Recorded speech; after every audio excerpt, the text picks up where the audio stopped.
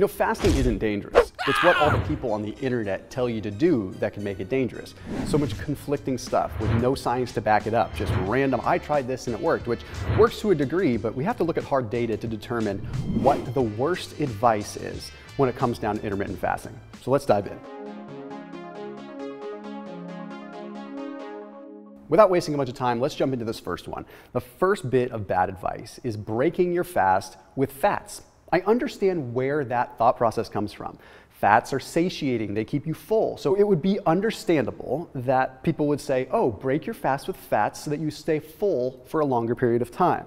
But we have to remember that the body preserves energy during a fast within given areas of the body. Now, the cool thing is your body actually increases its resting metabolic rate for the most part. So certain processes are upregulated, like fatty acid utilization, fat burning, lipolysis. That's all increased during a fast, which is great. You burn more calories. But certain processes are downregulated. For example, well, digestive enzymes. And that's the big one we want to focus on. So there's a study that was published in the journal Comparative Biochemistry and Physiology. And this was interesting. It wasn't an animal study. It wasn't human, but it was still fascinating. They found that when subjects went on a 2-day fast, they had a 20 to 50% reduction in their digestive enzymes, as well as a huge reduction in their bile acids, or bile salts. So what happens there? Well, it takes days for bile to replenish. Okay, but what I'm suggesting here is that fats, in terms of digestion, take a lot to break down. Okay. And there's a wide variety. For example, saturated fats, because those bonds are saturated, it requires a lot more pancreatic lipase to break them down, which means food is going to sit in your stomach for an extended period of time, not only causing digestive discomfort, but also slowing down nutrient absorption. And at the end of a fast, you want things to absorb as fast as you possibly can. You don't want things sitting there. Okay, also, we don't want just to be completely satiated to the point where we don't consume enough calories during our actual eating window. We don't want to just be starving ourselves. So what should you eat? Well, if you must have fats, I would recommend a faster digesting fat, maybe an MCT oil if you can handle it. That's going to cause some GI discomfort as well. Maybe some monounsaturated fats, but in reality, have protein. Protein requires digestive enzymes too, but nothing near what fats require. Moving on to the next one. People will tell you, have exogenous ketones during a fast because it'll increase fat burning. No, that is a perfect example of what is called reverse causality. We think, when we look at it, that ketones equal fat burning. But the reality is that fat burning equals ketones. So adding ketones into the mix does not increase fat burning. In fact, adding ketones into the mix slows down fat burning.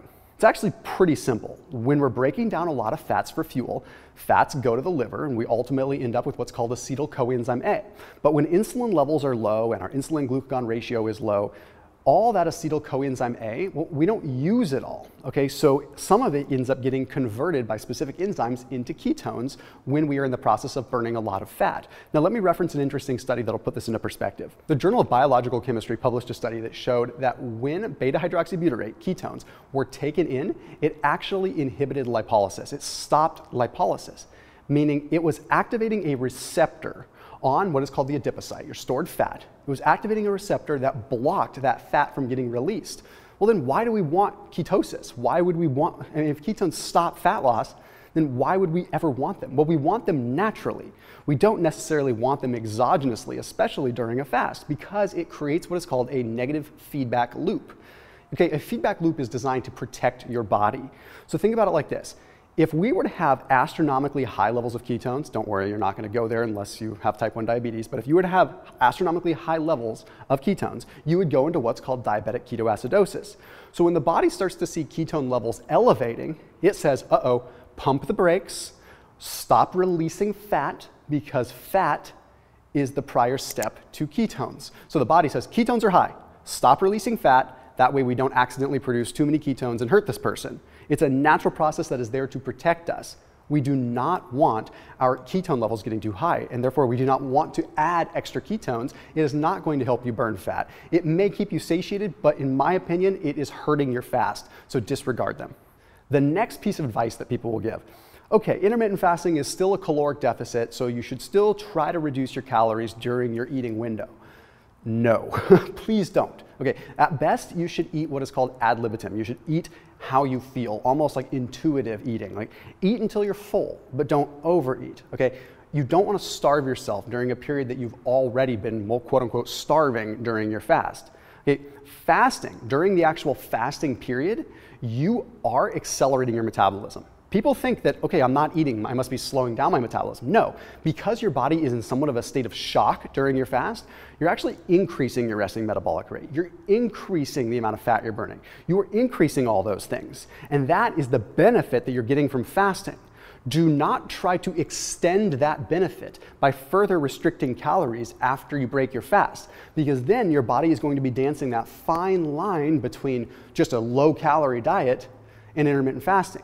We want it very clear and defined. This is when I'm fasting, this is when I'm not. So during the periods in which you are not fasting, you should try to eat normally. Don't try to load up the calories, but eat normally. Otherwise, you will slow down your metabolism. I don't mean you need to go and indulge and enjoy yourself too much. You should still eat clean, but don't try to restrict more. Okay, it's not about how many calories you eat with intermittent fasting. The extra calorie burning is really occurring during your fasting period. So don't try to extend it.